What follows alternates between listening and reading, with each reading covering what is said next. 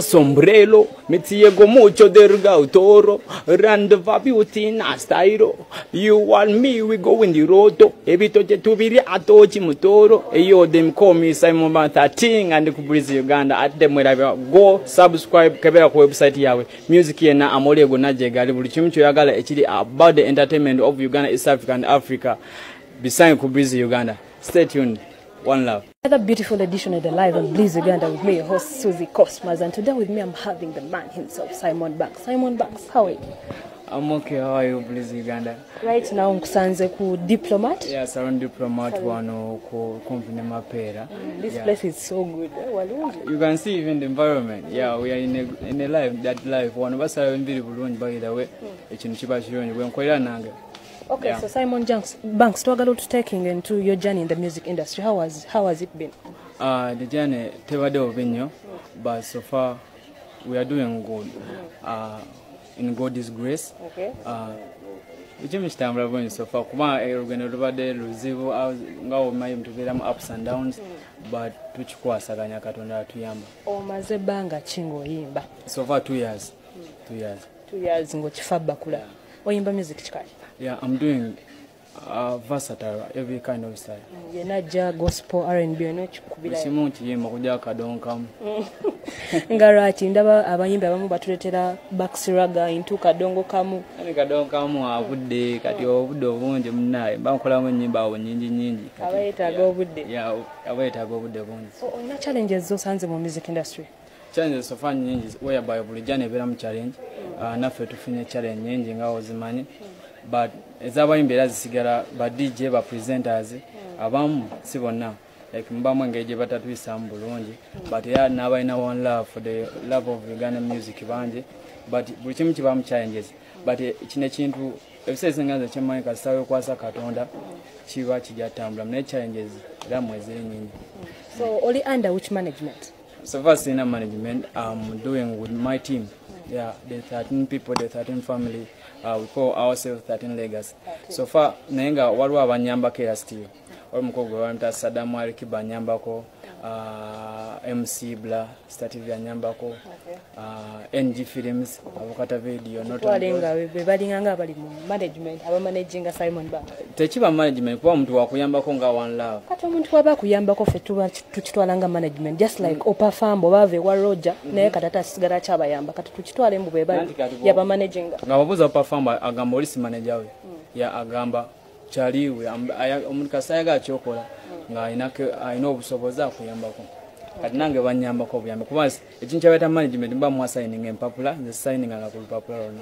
Yeah, so kozeko ku show za kabi wano mu Uganda wina shows o stage nzeo. Yeah, nyingi ziba destia.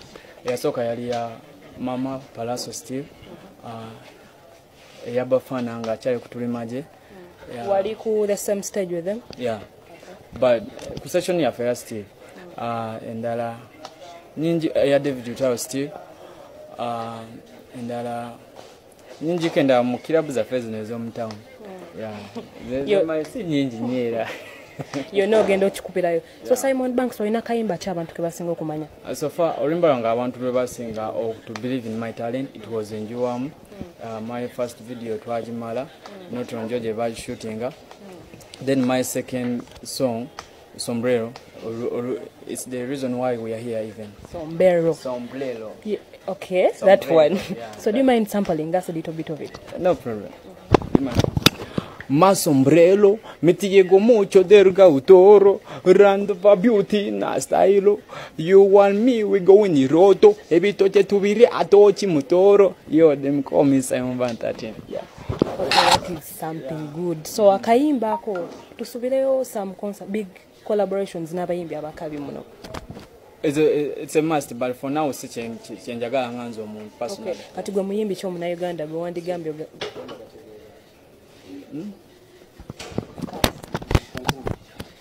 Okay, so akaimba ka Sombrero kategeza ki? Sombrero is a Latin word, Mexican from Mexican. Yeah, china meanings nyingi, but a region where abantu bagitanga round Cape this American hearts. Aba enkofile za around it. Yeah, but Charlie which is a Latin word. So Simon, oyinayo some part time job kokola katugambe kuba music yeta goteka mwenyo. sente ozijja wanze nkulaba oli mwana muto tukitwale mbu eri management yatugambye bali abakuyambako bwe basaamu teri muntu era singa sina musinga sinyirirako at least oyinayo kalimu kokola ebbali akakuteekamu ya nina mingi yatubeera mu kuyiribwa obimanyi naye nga mingi because I have my nina jewelries tunda jewelries downtown yawo then mufuna ku sente okay so music ddala sente zemuteeka mu music ezo zivaayo kungago Simon Bunks kubanga lyo mazengo kola music sente zivaayo kumbe so at now saga send music I want that audience in a film njagala nekintu kyenjagala like nange ntukenga na audience where ndoza tuchite film sagala film sende omuntu osobola kola wangi n'ozifuna Simon oyinayo some last messages gye wandiyagadde okulekera the person watching in BLIZZ Uganda? My last message is please support Simon Bunks 13. Nina bingi bijja simanyi niwetandika obyogera wano obudde buyinza n'okukya naye nga nina bingi bijja just nsaba like mumpe support mumbeerewo gamba ku bantu ba where you come from. My people from Mubende there, I see you. My people from Mukono there, I see you. My people from Kansanga, I see you there. My people from Zambia, Jenakuri, still, I see you. But everything I've done okumpa kumukisa guno kubera kwa nange. Nenga chinzo basa the support. Go subscribe on my YouTube channel. Remember on the sombre video.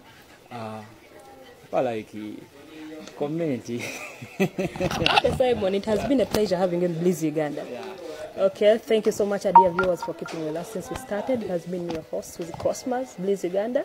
God bless.